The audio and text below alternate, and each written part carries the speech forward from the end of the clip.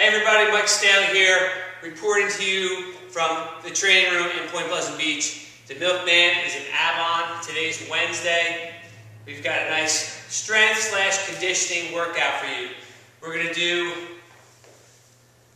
4 different things. Alright, what we're going to do is we're going to go 20 seconds of work, 20 seconds of rest. We're going to use a fixed rest period today, fixed work period, fixed rest period.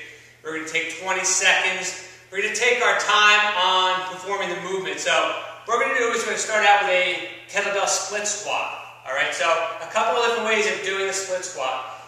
You can either clean the bell up, alright, split the feet. You can perform 20 seconds on one side, keeping your posture, drive through that front heel, rest for 20 seconds, clean the bell up with the other side, okay, rest for 20 seconds, 6 rounds. You can also rack the bell up with 2 hands and perform the same split squat, or you can even add a little suspension component by using the jungle gym XT, slip one toe in. Okay, you can even grab the bell at the bottom here,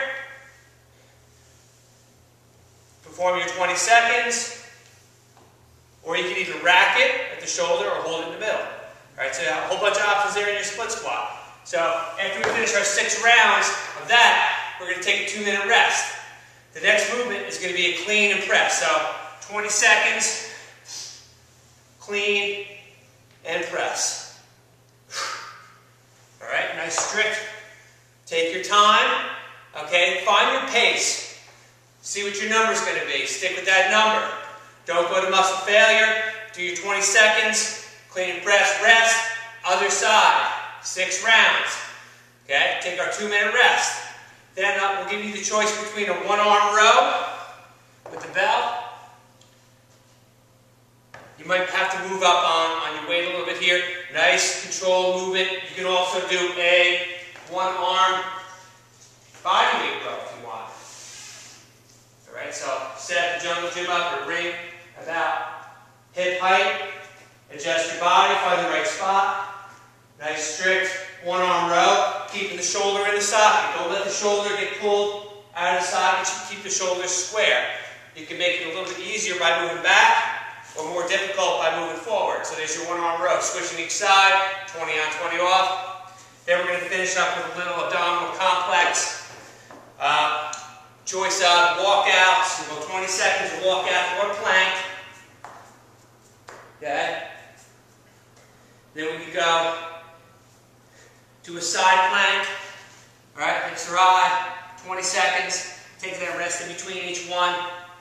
Okay, other side. Alright, what we'll do is we'll do 4 rounds. So you'll do each movement 4 times on that one. Alright, so that's it for today. There's your strength/conditioning, endurance, strength endurance workout for today. Enjoy. Let us know how you do. Okay, the whole idea here is to stick with your rep scheme.